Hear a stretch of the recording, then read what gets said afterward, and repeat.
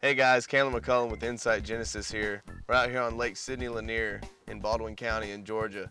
I'm here with Branson Marks from the University of North Georgia Bass Fishing Team. What we're going to do is we're going to kind of replicate what you would do in a typical practice for a tournament. So while you're graphing, you might as well be mapping. We're going to show you how to go through that process, record your sonar. We're going to show you how, with using Insight Genesis and these maps, you can learn twice as much as you ever thought you would learn in a day of practice. Well, Branson already knows this, but for those of you who don't, I'm going to show us how to record sonar and just how easy it is to make custom maps of the lakes that you're fishing. We're going to go to our sonar page, we're going to press Menu, Advanced, Log Sonar, and then you're just going to hit record. It's as easy as that. You're already spending the time in the chair looking for fish, so you might as well do these 3 keystrokes to have better maps and more information about the areas that you're fishing.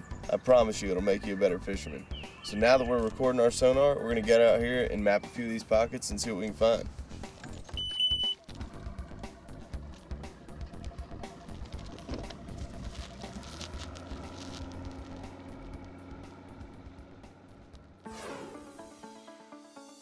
Go Free shop on your Lowrance, Simrad, and B&G. Go Free provides you with the freedom to go where you want while providing the ability to be connected on the water.